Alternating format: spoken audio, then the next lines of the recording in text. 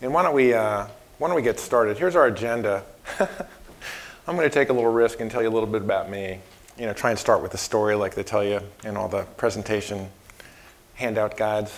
Then we'll look at some new codecs that are out there. Some you may have heard of a little bit, probably don't know a lot about. Those will be our appetizers.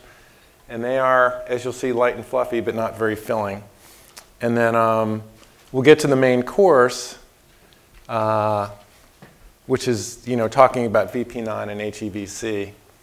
So just to kind of give you a little perspective of where I'm coming from with new codecs and new technologies is that I started working in compression in 1992. I was 10, of course. And I worked for a compression company that was founded by a Georgia Tech professor who was a genius. It was fractal-based compression. And I worked there for about 2 years, and we did pretty well. We sold the still image technology that was incorporated into Microsoft Encarta, which was the first CD-ROM-based encyclopedia. And then I got out in 93 and started writing about video compression. In about 1997 or 1998, I got a call from a company in Dallas who said, you know, some professor has come up to us and said he's got this great new technology for compression, and we've looked at it and we think it's great, and we're about to give him $10 million. Can you come out and test it and see if we should invest in this? And by the way, if it works out, you know, we're going to be looking for somebody to help market this, so there may be a job for you. So it was a really, really high dollar per hour kind of contract. So I flew out to Texas, and it was really great. And then I was in a big room with the professor, and he was showing us video, and there were senior executives from this really major company sitting in the room, and the check for $10 million was prepared but not signed. And we watched the demo, and then I said, can I see the file on the hard drive? You know, because I wanted to see what the size of the video file was. And the professor was like, well, no, not really. We can't really, you know, isolate that file. And it's like, well, sure you can. I mean, there's got to be. Just show me what the source file is that you're playing. And it turned out the source file was like 10 times larger than what he said the compression was. And, you know, he kind of hemmed and hawed and said, yeah, you know, this is a simulation, but we're sure we'll be able to prove this out you know, when we finally get the technology done. The bottom line was, he didn't get the $10 million. I didn't get the job. And I'm very, very skeptical when I hear claims about new compression technologies. I do really believe that there are great strides that can be made, but until I see it, I mean, I don't think I'm God's gift to codec testing, but we got a call from a codec vendor a couple of weeks ago, and he said, you know, we've got this H.264 technology that's better than anything you've ever seen. You know, it's really groundbreaking, all the adjectives that you would expect. And what I did was I said, okay, well, let me use your cloud service to test it. So I uploaded a file, and then I created a file with Sorensen squeeze using X.264, you know, something we've all done dozens of times, and the file quality was pretty much the same. So it's like, well, you know, show me what you based your claims of groundbreaking on, and then I can make a determination. So that's, you know, that's kind of my objectivity. I mean, I've been on the marketing side. I've written the marketing copy for codec companies before. So I kind of know what goes into that, but I also know that until you actually see the results, you can't, you know, you shouldn't get too excited. But there are some new things coming. We'll cover what those are, and then we'll look at we'll look at VP9 and HEVC. Anybody hear of Dala? Anybody hear of Ogtheora? So Ogtheora was the original HTML5-based codec, which, in my view, was mercifully put to its permanent sleep when Google open sourced VP8, because it wasn't that bad a codec, but it really wasn't anywhere close to being marketable and productized. It really was just, it wasn't there. So Dala is from the same people who brought us Ogtheora, but they also brought us the Opus audio codec, which is anybody using Opus in any way? That's kind of, every time they mention Dala, they mention Opus as this big grand success that, you know, hey, we did this with Opus, we can do this with Dala.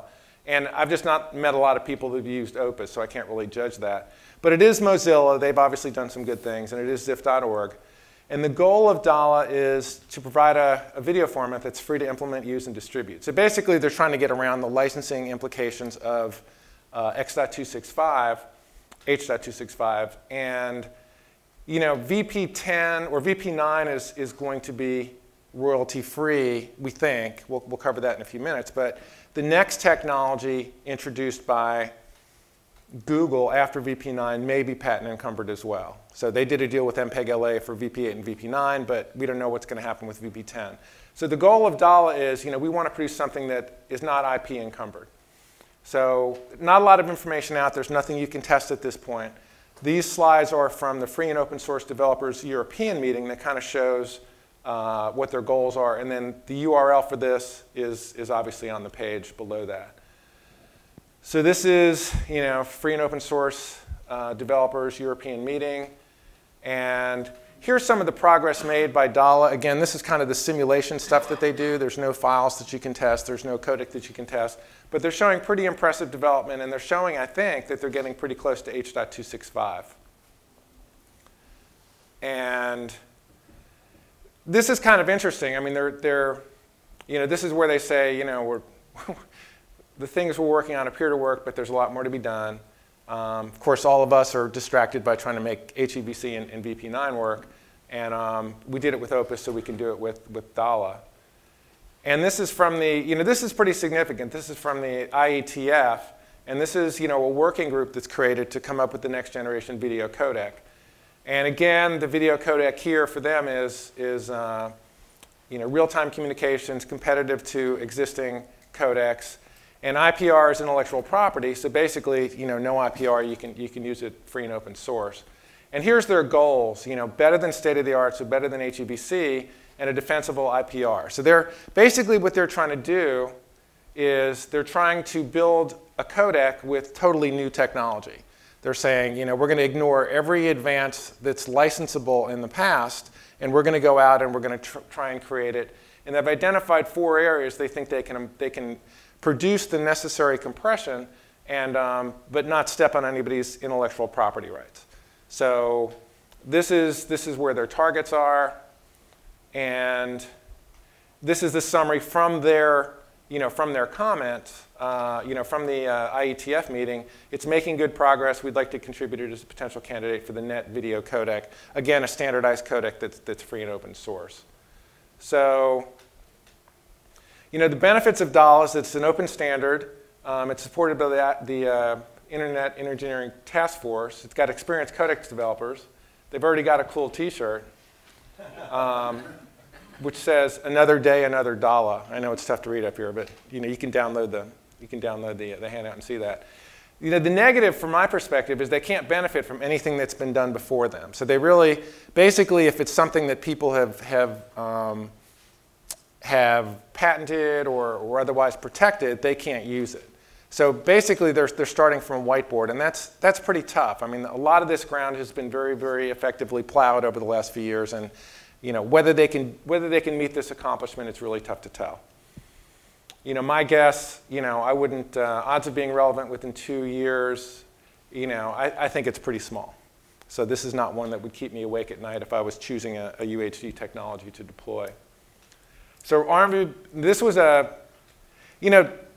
kind of a backstory. I mean, we were sitting there in January of 2015, and we were thinking nothing's new coming from the codec world. We have HEVC, we have VP9, we won't see anything else. And then within 3 or 4 months, we saw 3 or 4 major press releases that came out and said, hey, we've got this new thing. We just saw this DALA one. This is Real Networks introduced a press release before CES 2015. And any new codec is going to get a lot of attention. And so what really is there? And it's the claims in the press releases. It's a new high-definition codec, revolutionary product. And it was interesting that it was pointed at HD, not UHD, because we kind of pointed it at HD 3 or 4 years ago. And I think it turns out that this is a product that's successful in China, but it's not been particularly successful anywhere else. So they were trying to build on this. They dropped support for their Helix product line in late 2014. That's their server-based product line. And then if you do a search for the codec on their website today, there's no results found. So I don't know if anybody saw this announcement from Real Networks. It was one I needed to track down, and it just doesn't seem like there's any fire behind the smoke. And this is the most significant one that I've seen. Has anybody heard of Perseus? Anybody saw this? So this was one that came out. It was pretty funny because it came out on April Fool's Day. So there was a bunch of emails sent back and forth with some of my codec buddies that talked about this might have been a joke. One of the funniest articles written about it said they weren't disclosing the identity of their chief scientist because they wanted to keep that a secret for some reason I couldn't understand. But the company itself was founded in 2011, and the codec is based on principles underlying human vision, and that's all we know. So that's what you get from the press releases, that's what you get from the facts, that's what you get from any of the articles written about it. And they're claiming 3 times better compression than HEVC or VP9, and modestly stating that they make the impossible possible and the possible more profitable. And then you guys can read the rest of the stuff. That's always kind of fun to look at. And more specifically, they were reviewed, or not reviewed, they were interviewed by BBC. And the BBC article said, and you can see the URL at the bottom, Netflix is currently talking about 25 megabits per second for 4K, which translates to 12 to 16 megabytes of bandwidth actually required. And vNova is saying it can deliver the same picture quality at between 7 and 8. So the bottom line of their claim is, same picture quality as HEVC/VP9 at half the data rate. And we absolutely, we've requested review copies. We requested, can you code this file for us and let us look at the results? And they haven't. We started talking to them when they first came out, and then they stopped talking to us. So most impressively about Perseus is they've got some companies who are working with them. Now, I'm pretty skeptical about industry announcements like this. Everybody wants to get their name on a press release. But Sky Italia is actually saying that they're using the technology. So they're saying we're deploying the technology today. And then Hitachi came out for NAB and said, we've got an end-to-end deployment-ready UHD ecosystem ready to roll out. So anybody here test that? I was guessing not. The pros for Perseus, they've got the steely-eyed, clear-thinking management team. Love those pictures. And they appear to be very well funded, and they appear to be pretty marketing savvy. This is not a professor in a back room. This is guys who've done it before with some pretty impressive credentials. They've got some pretty good partners. Again, some of those partners, it's hard to really judge how real the relationships are. But if Sky Italia is saying they're using it, then you have to think they're using it somewhere. It could be backhaul, it could be somewhere in the back room, but it's not an idea that they've agreed to kind of help market. And then the negatives are, we just don't know enough about the technology to say that it's real. Has anybody tried to look at Perseus? We heard at dinner the other night that they were now charging. If you wanted a demo, they would charge you X. And I don't know how credible this is, but that's kind of what I heard from another guy in the streaming media group. So I don't know if that's really where they are. But I mean, a lot of these companies, they kind of get there. I mean, they're selling the secret sauce, and I wouldn't be shocked if that's the way it really was. Again, we asked them for samples or the ability to review back when it first came out. They said, we'll consider it, blah, blah, blah. I sent them a couple emails before this event trying to get some competitive samples. They wouldn't provide anything. They, in fact, didn't respond to my emails. So it's really hard to judge how relevant they're going to be in 2 years. But the bottom line is, these guys are McKinsey ex-consultants. They've done some things. They've produced some products. They've built some companies. So you don't think it's all smoke. So this one is one I would want to watch. But again, until they provide the ability to test it, it's hard to get excited about it. So that's our appetizers. Like I said, it's pretty light and fluffy. And I wanted to spend some time looking at VP9 versus HEVC. Anybody using VP9? Anybody? Anybody using HEVC? What are you using HEVC for? Right now, just evaluating it. Anybody actually using HEVC? And I'm not trying to be dismissive, but so VP9, the high-level value proposition of VP9 is it's free. And anybody see the announcement from Google that said they've streamed 25 billion hours of VP9? So they streamed 25 billion hours of VP9 in the 12 months ended April 2015. And I looked at the files they were producing, and they were generally 35% smaller than files encoded with H.264. So, there's stories about whether YouTube pays for bandwidth or not. I don't know. I can't say with 100% certainty that's true. But if you're cutting, if you are paying for bandwidth in your YouTube and you're sending 25 billion hours of video out and you're cutting 35% of your bandwidth costs, that's a lot of money. So, but I think the market, it's not the market's rejecting VP9. I think the market hasn't embraced UHD yet. And I think the other point about VP9 is it's an HTML5 based technology, and that makes it very difficult to use if you care about things like, say, DRM, or So I think the whole market structure for UHD codecs is not yet mature. I think VP9 presents a pretty attractive value proposition, particularly given the places it plays where HEVC doesn't play. But again, we're so new into this UHD codec world that it's not surprising that very few people are using it. So here's kind of the discussion points. How do you compare a codec? These are the 5 points I decided to look at. Cost royalty structure, HEVC, the MPEG royalty was set, and then again, very close to April 1st, HEVC Advanced came out. Anybody see that announcement? So it was a second royalty group came out, and it wasn't shocking that a second royalty group came out because there was a lot of companies represented in the H.264 patent group who weren't in the MPEG LA HEVC group. So you kind of knew they were out there floating around. It's never good. It's never good when you see you may have to pay more for the technology. But I think anybody who was seriously considering HEVC had to know that this was coming. But it does create uncertainty regarding the royalty costs. I mean, MPEG LA, the terms were 20 cents per encoder, decoder, $25 million cap, no royalties for encoded video ever. So, H.264, if you're subscription or pay-per-view, you can end up owing a royalty to MPEG LA. None of that was going to be in place with the MPEG LA HEVC royalty. So the big thing about HEVC Advanced, I don't think they can really charge a whole lot more than what MPEG LA is charging. If you look at the FRAND, free and open source licensing patent models, they really can't, they can't go much beyond the 20 cents because that's already been established as the fair and reasonable pricing. But they can charge for content, or they can try and charge for content.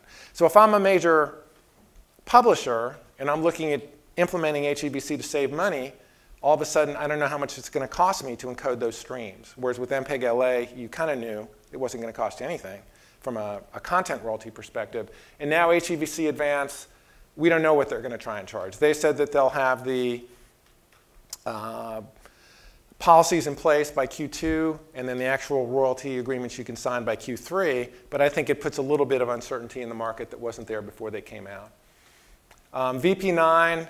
Again, I kind of alluded to this at the beginning. VP9 signed a cross-licensing agreement with MPEG LA for VP8 and VP9. Basically said, hey, we can use the technology in H.264 and HEVC for these two codecs, VP8 and VP9, and you can't sue us. And I don't know if money changed hands, or I don't know what the basis of the deal was, but the bottom line was nobody was going to sue Google for VP8 and VP9.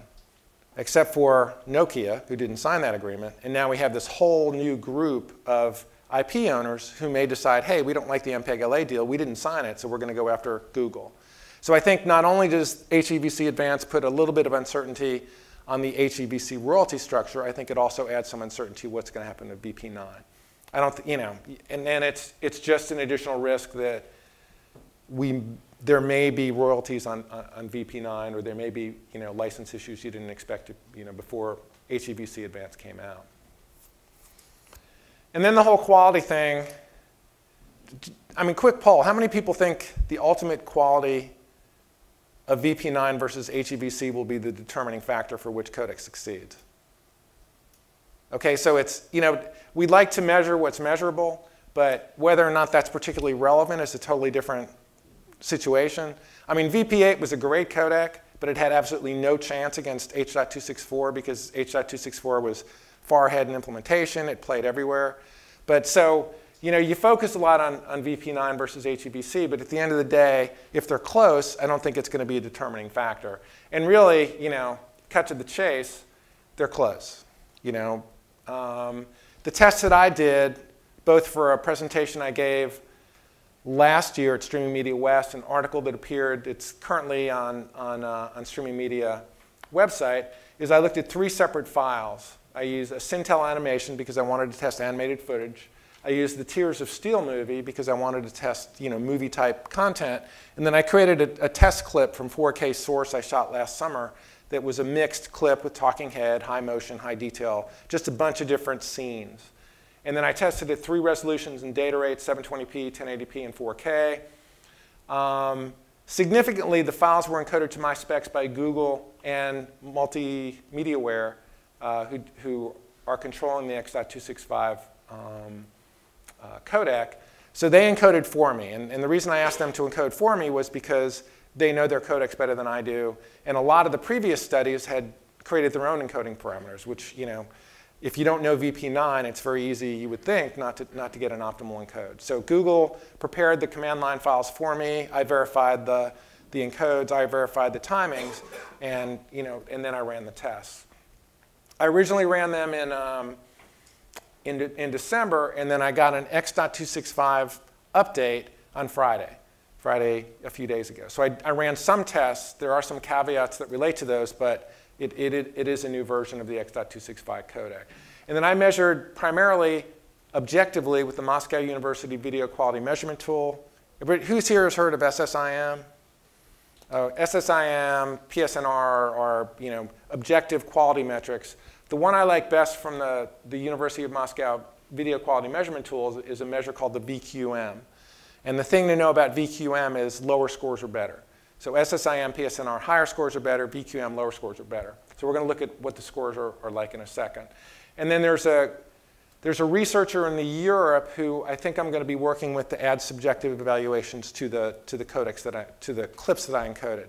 So I looked at the objective. I did some quick quality subjective tests, but we're going to run some blind tests in front of just normal people to see what they think from a quality perspective. You know, objective tests are nice, subjective tests are a nice addition to those.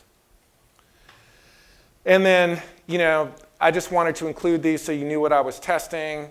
And, you know, this, if you weren't here when we got here, this is available for download on my website at streaminglearningcenter.com.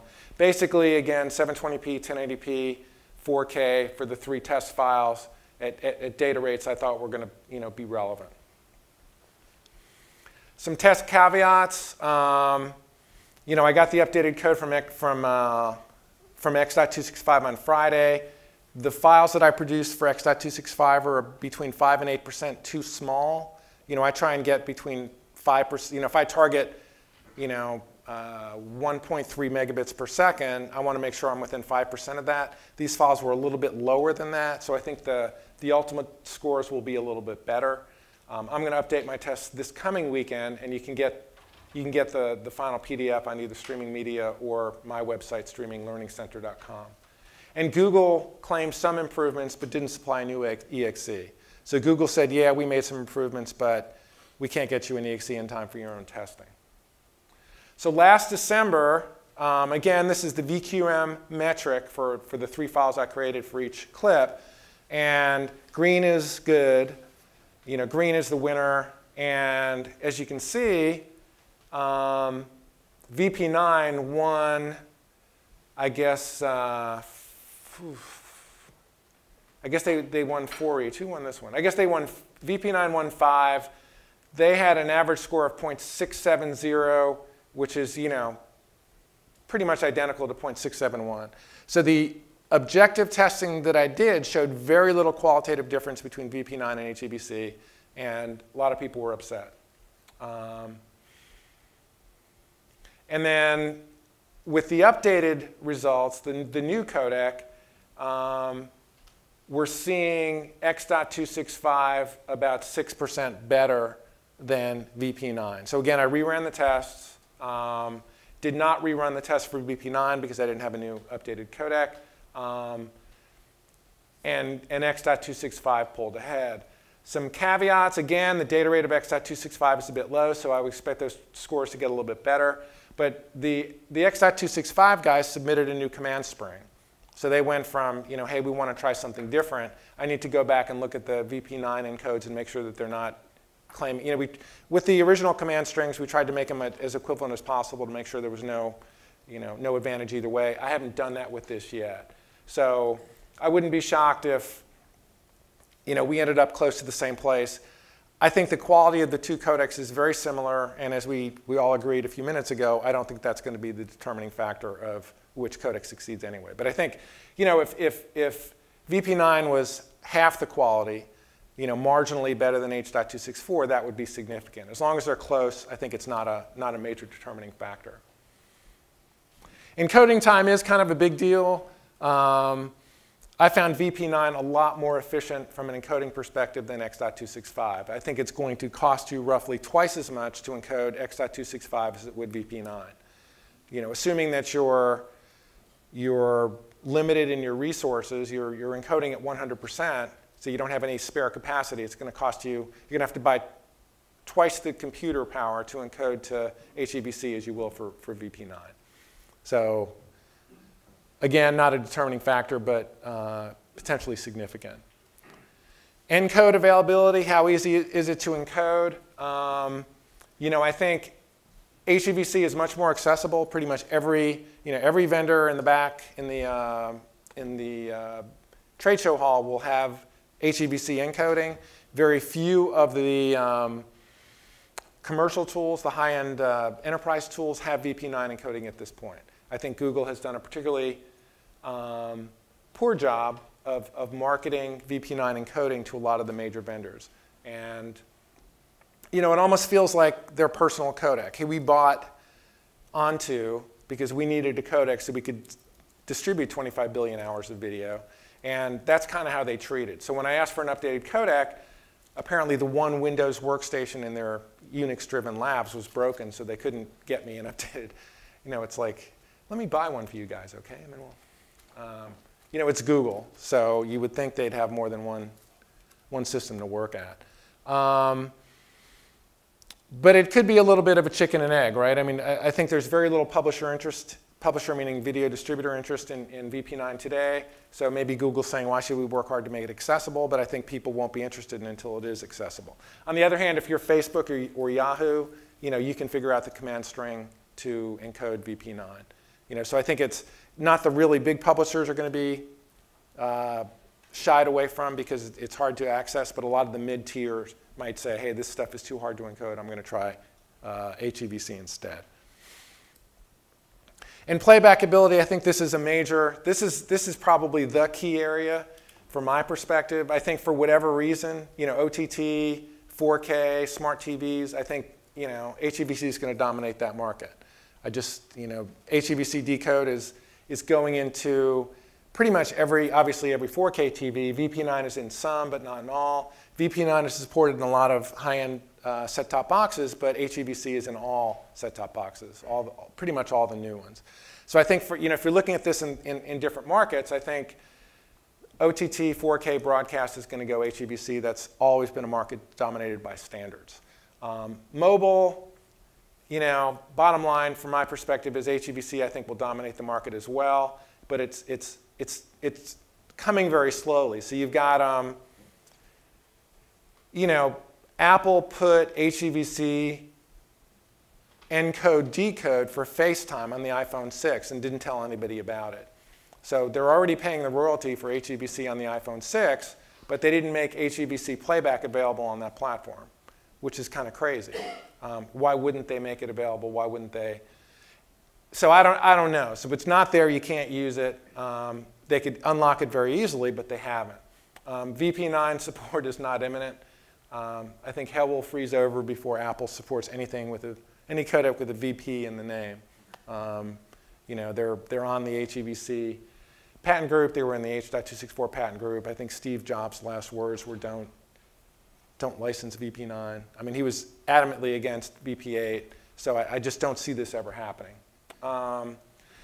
Android version 5.0 plays back HEVC in software. It's the Idiom software decoder. Nice plug for them. That's a nice design win for them. That's currently around 10% market share. So that's only going to grow over the next few months. VP9 has played back since Android 4.4 Plus, which is now around 50% market share for Android. But I don't think anybody's using it. I don't think a lot of people are sending VP9 encoded streams to Android. And again, as I said, I've got a real strong sense that HEVC will dominate this market when it happens. I just think mobile's hardware is going to be dominated by standards-based technologies, and that's going to be HEVC. What Android did with HEVC playback, not only did they put in software decoder, they included hooks to HEVC hardware, so developers could access hardware in the system on a chip or in the graphics chip to get HEVC playback. And there's some talk that Apple kind of did the same with HEVC. There's ties to the hardware in the iPhone. So I think it's going to be primarily a hardware-based market, and I think it's going to go HEVC. And then here's where Google got their 25 billion hours. So if you look at, this is the browser desktop market share today. This is from W3 Counter. Stats kind of vary. Some people have Chrome as high as 40, 50, 60%. Some people have them as low as 20%. But my best estimate, and you guys can check your own viewing logs, is that VP9, Chrome and Firefox are going to be somewhere close to 60%, which means 60% of viewers can currently play VP9. And as the market stands right now, 0% of viewers can play HEVC. So why didn't Google use HEVC? Because it doesn't play anywhere. I mean, obviously they could put it in Chrome if they wanted to, but VP9 plays in 60% of the browsers today. HEVC plays nowhere, and that's so. When you think about somebody like Facebook or somebody like Yahoo or somebody like any of the other UGC sites who don't need DRM, we think about them implementing a UHD technology. Why wouldn't they use VP9? Why would they use HEVC? Let's put it that way. It doesn't play anywhere.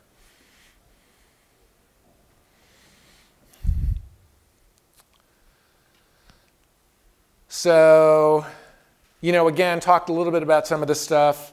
Why hasn't anybody else followed suit? I think it's coming from Facebook and Yahoo. And again, if you're CBS or NBC, you can't use HTML5 playback, which is how you access VP9, until the encrypted media extension, media source extensions, all that stuff sorts out so that HTML5 is actually usable. So I think if you're distributing premium content, you can't use HTML5 playback, which means you can't access it within the browsers that we talked about. You can only access it via HTML5-based playback. So I think they're sticking with Flash or Primetime or some solution like that because they need to protect their content in a reasonable way. So I think it's a pretty small subset of potentially very large customers who could be using VP9. And I would be surprised if they didn't start using it pretty soon, but who knows? Browser market share looking ahead, Microsoft has announced they will include HEVC in Windows 10. I blogged. It's kind of a jerky thing to do, but I saw it as a significant negative for HEVC, given the uptake of Windows 8.1. And then I got in a big debate with some guy who thinks Windows 10 is going to be the greatest thing since sliced bread. So I mean, right now, I think it's 3 years after its shipment, Windows 8.1 is like 10% of all Windows installations. So let's hope Windows 10 is better. It gets adopted en masse, and in 2 years, it's 50% of the market. But if it's as slow as Windows 8, Windows 10 is going to have very little impact on the HEVC market for a long, long time. I would expect Google to, I've been saying this for 2 years now, so I don't know how imminent this is either, but Google's going to be close to the maximum royalty for HEVC sometime soon, just because of what they're doing in Android. And So you would assume they would put it in Chrome or Chromecast sometime soon. Of course, $25 million is not going to swing a Google decision one way or the other. But if you're already paying the maximum royalty, you would think you would be close to that. And same thing with Apple. I mean, they're going to be close to the maximum royalty based on the HEVC decoders and encoders in the iPhone 6. Why not include it?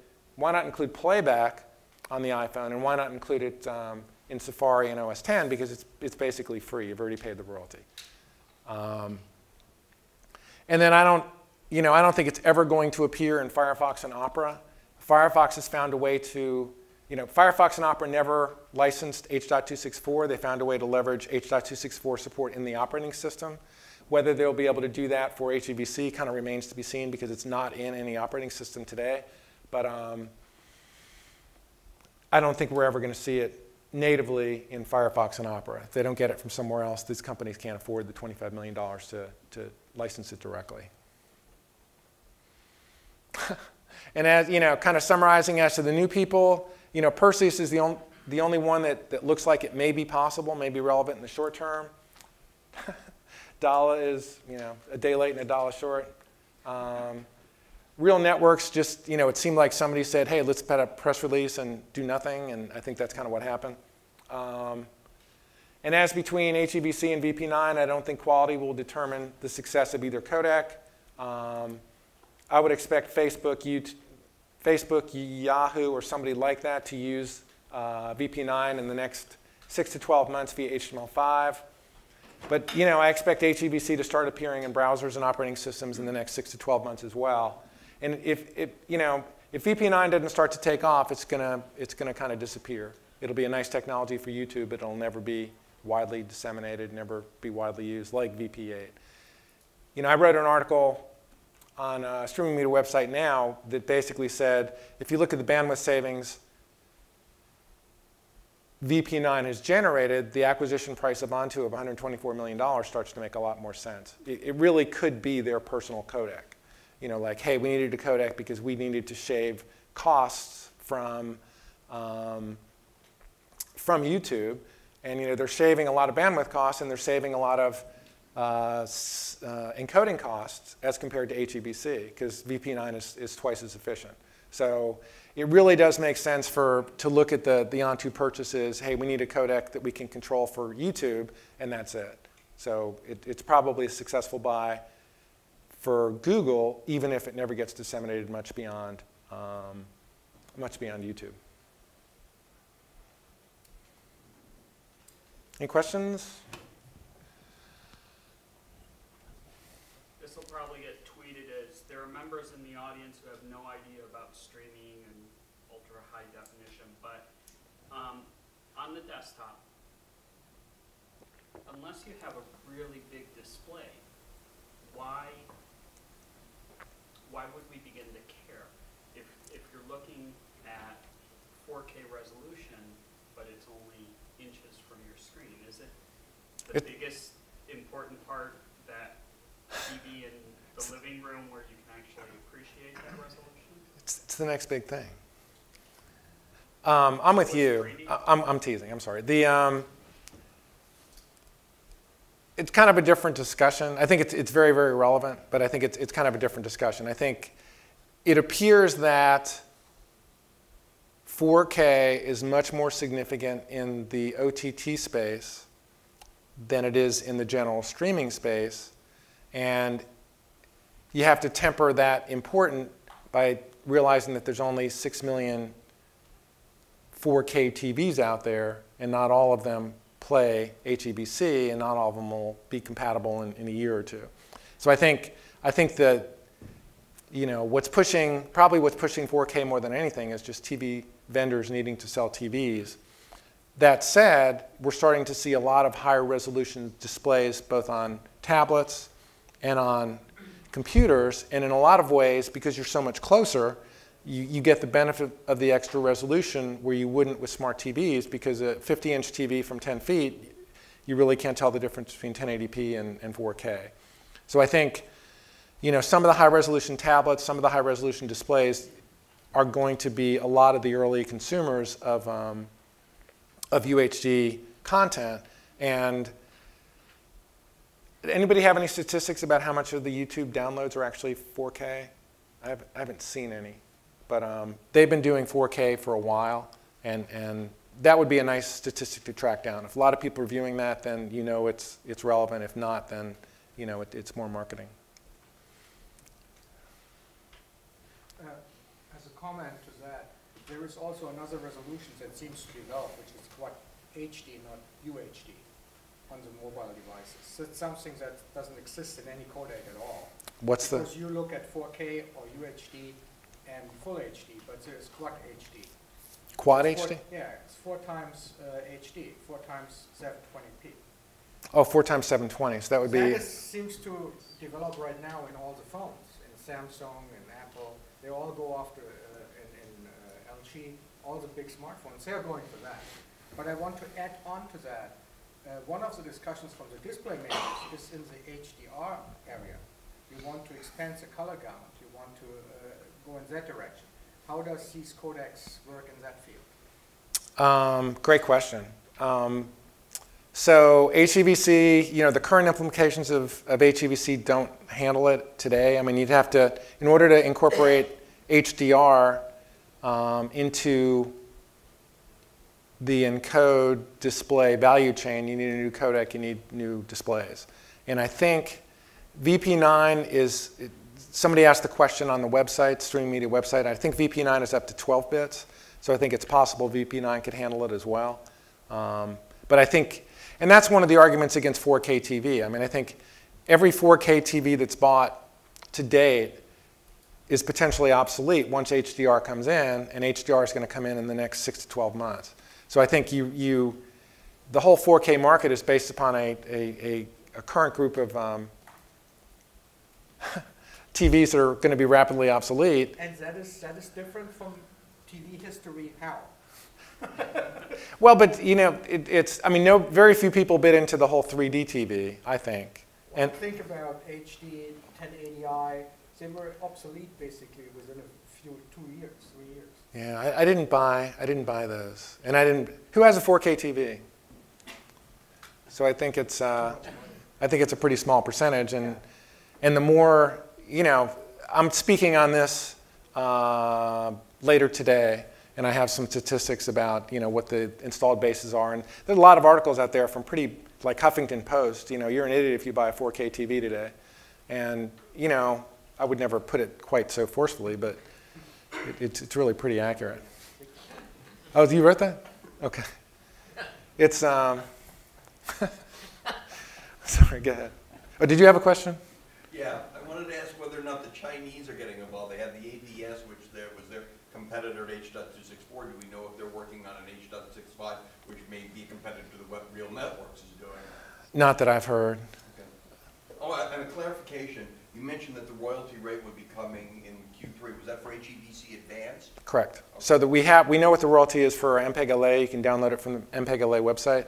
But the HEVC Advanced, they said, you know, announce by Q2 and start doing agreements by Q3. I was curious about your VQM measurements on VP9 and HEVC. Say it again? I was curious about your VQM measurements right. on HEVC and VP9. Were those file level measurements, so the average over the entire file? Those were the average over the entire file. And that's what's interesting about that is great question. When you analyze codecs, you can do it two ways. You can have a 5-second talking head file, and then analyze that, or you can have like a 90-second file with mixed content, which is, you know, probably most of the content out there is mixed, right? Even if it's a talking head, you've got animation up front, maybe you've got a cut over to B-roll. So it's, but if you encode a single file, there's no averaging of the results. There's no, you know, well, geez, that was good here, this one was good there, so on average they're about the same. And what VQMT does is it shows you a graph of the comparative measures over the file. So you can actually see which regions each codec did better on. Yes, so my question really was, did you get a sense of how each HEVC and VP9 fluctuated within the longer files? HEVC is a pretty long file. Yeah. Well, I mean, it's 90 seconds, so it's not. I think it was 2 minutes for the movies and 90 seconds for the. If you send me an email, I'm going to be doing a lot of that work this weekend or redoing it, and I'd be glad I can just send you the graph, and then you can. So the graph, I guess it's low risk now to switch, but if I can figure out how to do it. Okay, I can't find it here, but I can show you the graph. And also if you want to really get into it, you get the numbers as well. So you get a per frame comparison. So if you want to focus at that level. Any other questions that you have?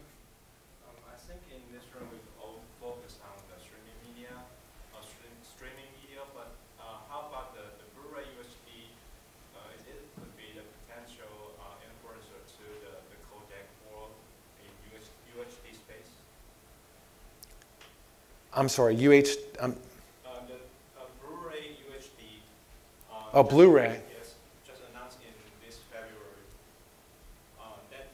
That would choose HEVC as the Blu-ray video codec for UHD. I don't know anything about that. I mean, I know it's kind of coming. I guess I assumed that was HEVC, but are you thinking it's still kind of up for grabs and it might be VP9 as well? I just want to know from your viewpoint, if it would be an influencer to the UHD codec between the HEVC and VP9. I think, you know, one of the interesting things that we talk about, what's it cost to encode an hour of video?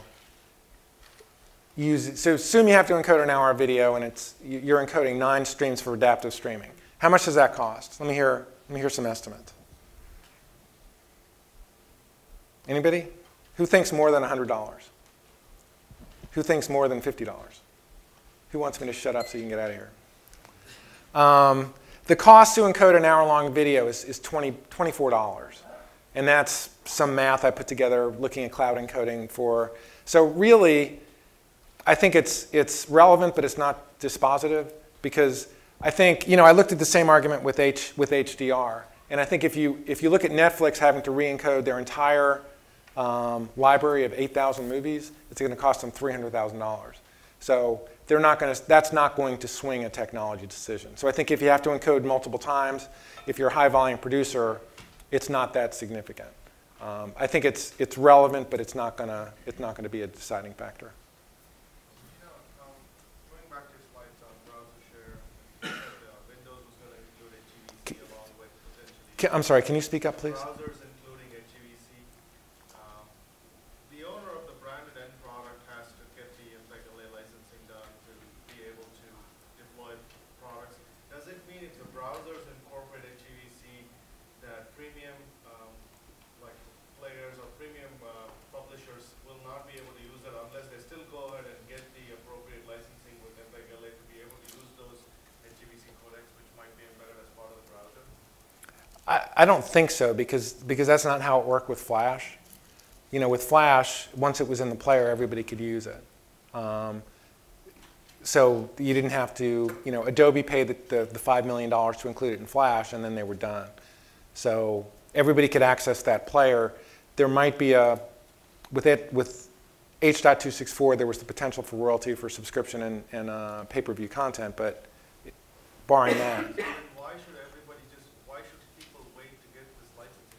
They can just wait until the browsers have, or desktop I mean, that they can wait for all the browsers to have the HEVC codec embedded in them and then just go and leverage that without having to go worry about publishing premium content to devices. I totally agree, but you know the thing is, what happened with H.264 was that it was a $5 million decision for Adobe, and they made it. And you know when they made that in 06, whatever year it was, I mean there was no mobile, there was no OTT, it was all browser-based, and they changed the world in one $5 million decision. That doesn't exist anymore. Number one, there's no player who can do that because it's all browser-based, and number two, we just play video in so many more places.